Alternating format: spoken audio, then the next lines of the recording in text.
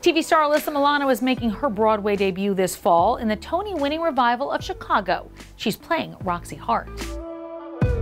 I saw Annie for my 7th birthday, and I looked to my parents and I said, that's what I want to do.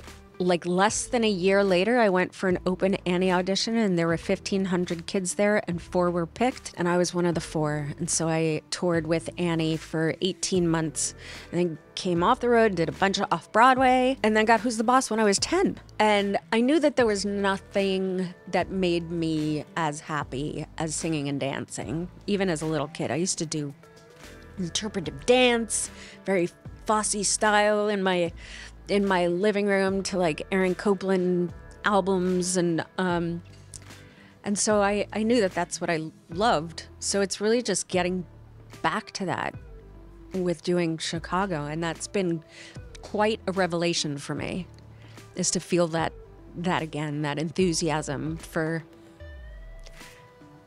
performing.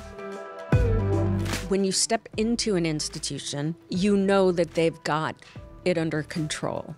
And I knew that making my Broadway debut, it doesn't get any easier the older you get, but knowing that I was going to be supported through the professionalism and brilliance of the cast and the kindness of the cast. And so that made the idea of it less daunting, that I knew that I'd be okay and surrounded by people who could help me through the nerves, or help me get the steps or run lines or any of the things. My Roxy that I'm working on, I really love her. I have this thing that I've always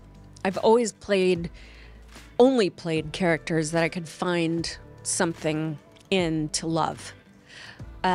Even when I played like the villain, there was always something that I loved about her. And I think there's a lot to love about Roxy Hart.